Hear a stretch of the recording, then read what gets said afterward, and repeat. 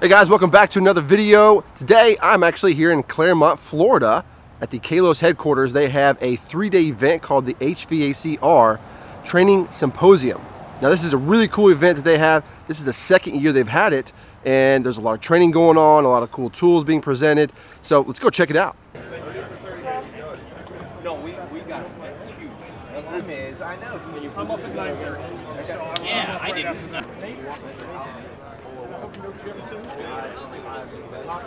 Put an extra hose in there. I use it as a go bag. You can have a couple extra things. And I'm sorry. The most simple way for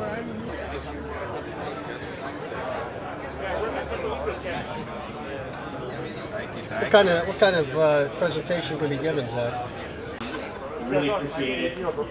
I'm already losing my voice from yelling last night and all kinds of other things, bossing people around, pointing a lot, not actually doing anything myself because that's how I roll. But I do want to right off the top thank Danielle Wexler, Sean and Clairbout, and my wife Leilani. They really did an amazing job with setting this all up. So we can give them a quick round of applause.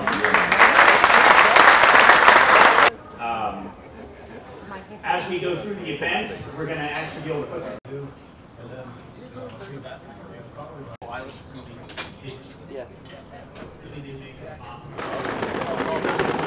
There he is. Okay.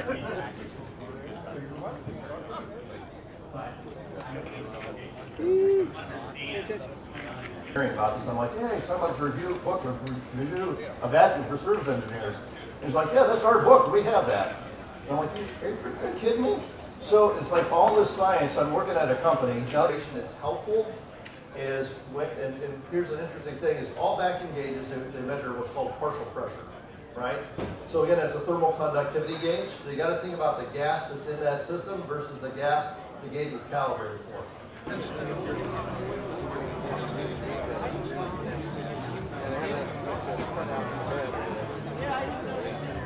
You saw that the flux is now in the rod, which allows you to be able to do this. But this is the coolest thing on the market right now, guys. This is going to become one of those things that you need to have in your toolbox no matter what. Now, you noticed when I was talking about alloy sol, it was alloy sol, okay? Sol being solder, alloy being aluminum. This is Alcop braze. What does that mean? Aluminum to copper, right? Okay, and you're all done. Now, the flux will carry it all the way around to the other side. If you wanted to add a little bit more, you just lay the rod right there, and it just flows like butter. So the question you always have to ask is, can you cover the middle? And let's look at a couple different pieces of equipment.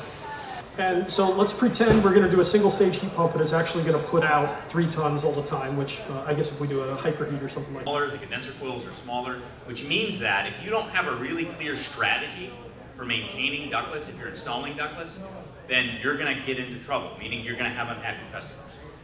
Bypass ports are opened, as we talked about. We're bleeding that back off, back into the suction gas, back in the shell, just to come back in and load up again. Starts to get 1 o'clock in the afternoon. Kids are coming in and out, high load on the building, it loads up. A little bit and going from there. All right, so we're just going to heat the end of the rod. We're going to dip it in the flux, right? We're just going to melt the flux off onto our repair. And nice and easy, all we're going to do is we're just going to lay that rod right there and melt the rod into our repair. Now notice where the flame's at right now, right? It's taking a little longer because it's not as hot, but that's okay. We're not in a hurry, right? Wow. So this event has been a lot of fun. So many good speakers. I'm learning a ton. It's a really cool event to come to. A lot of cool tools are here being presented, some cool products as well. Just having a good time. We still got 2 more days. It's pretty awesome. Be able to bond 2 dissimilar metals together at 350 degrees, right, is unheard of. That's the same temperature my wife bakes cookies at. So in reality, if you can do that and put a filler metal in between 2 dissimilar metals and have a bond that is as strong as 20,000 psi, then you have something that if you're underneath a house and you're in a tight spot or you're up in an attic, you could use a butane torch to be able to make that fix. Ways that this works to begin with. We've got, if you want to just measure airflow, if you already know what's going on with the static pressures. All right, so I'm here on day 2, guys. Trainings are going on. It's nice and sunny. It's a little warm today. But man, being here shows me how much I've got to learn, and that's a good thing. It's a good thing.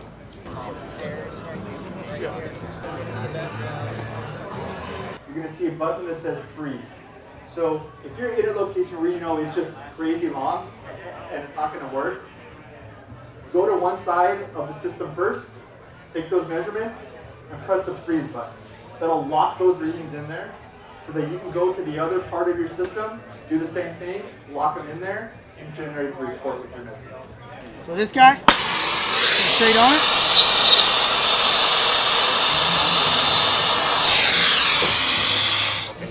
That's it. It's that simple. Not a whole lot of tricks to it. So these things look the same, but they're not the same. There's no hole in the tip. Yeah. Standing in front of a unit, I put this into the duct.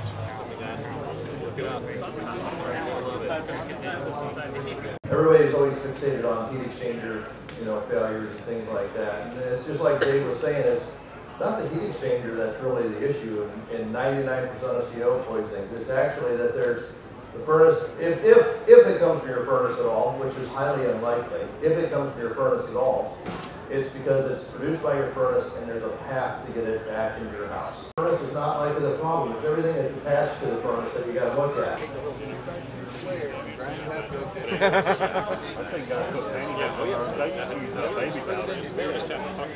I need you to sign away. Oh, I didn't realize you were taking a photo. So if you have a 2x4 stud wall, it'll just come out the back a little bit. Bring the condensate electrical straight out the back, or you can bring it down from the unit as well.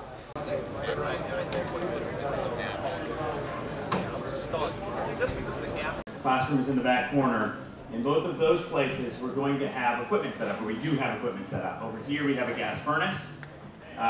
We literally just built this training unit in the last couple of days. All right, so we are here on day 3. I'm actually going to be speaking this morning with Tersh and Robert Orr. We're going to be talking about some business ethics. So it should be a good conversation. And we're also going to check out everything. It's actually open to the public today, so there's going to be quite a bit more people here, hopefully. And yeah, we're going to check everything out. Should be a good day. But I would need to assign you a technician, so that way you can have to be there. Put these out. I mean, it's all depending on what they've got when they've got it. But we've sold it all. My dad started. Start off, yeah. It gets people.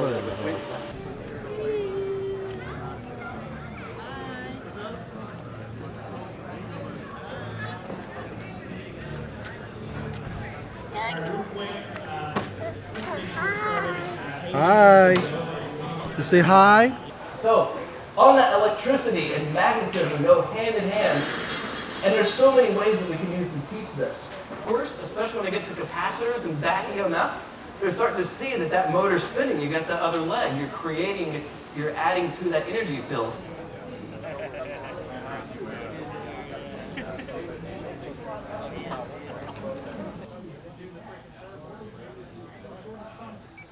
The unique thing is, if I went the opposite way, the leak detector is pretty quick to react to where I'm still in that cloud, but it's just showing me I have a less concentration I'm picking up. But as I get closer and get right on top of it, it really starts to pick up. Okay, so that pretty much wraps up the 3rd day of this event. We are wrapping it up for the weekend. Man, I've had a blast. I've learned so much, had a good time talking to everybody, meeting some of the guys that I've seen on YouTube and social media platforms, and finally being able to see them face to face. That was really cool. But I'm just humbled to be here. Really appreciate Brian inviting me to come out here and checking out this whole event, so I've had a good time. But that's going to wrap it up, guys. I hope you enjoyed the video. You got something out of it. Hit that thumbs up if you did. Subscribe to the channel if you haven't already. Until next time, see you guys later.